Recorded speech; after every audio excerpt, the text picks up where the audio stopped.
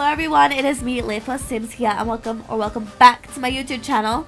And in today's video, I'm going to show you how to recolor Sims 4 hair. The things you will need are a .tds plugin, Photoshop, and the Sims 4 Studio. I want to give you an apology. I'm sorry if that my voice sounds weird. I'm very nasally because I'm coming down with a cold. So, ready or not? Here we go, let's get started. We're going to start by opening up the Sims 4 Studio. And if you can't do this because you don't know the steps and how to get a .tds plugin, or you can't afford Photoshop, I'm going to give you a link in the description to my other video that explains everything more in depth. Okay, it is opened up. We're going to enter a creator name, Live for Sims, I guess just the name of the YouTube channel. Okay, and then make sure Create Cast Standalone is checked, and we're going to click Cast. And we're going to do specifically hair, so we're going to do, maybe I'll just do all. Why not? And then we're going to click female because I love doing the female hairs. But you can do any type of gender you want. You're going to click part type, and we're going to do hair. Okay, I'm going to choose this hair right here. I'm going to save it as hair 102. And it's going to open up like this. Then we're going to click export. Save it once again as hair 102. Click save. It's going to come up as a PNG. Now we're going to open up Photoshop. Once Photoshop is open, we're going to click File, Open. Once you find the file, we're going to click Open.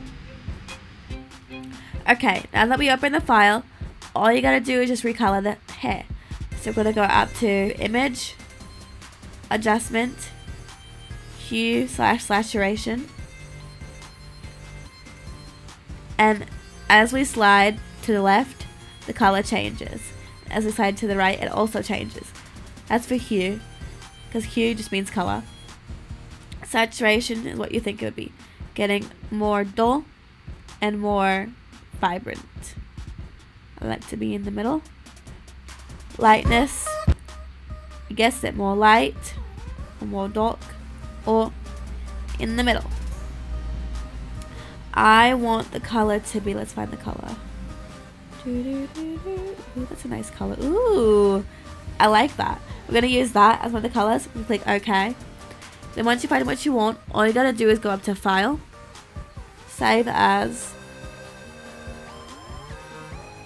click Format, and then click DDS. Remember to click DDS or else it won't work.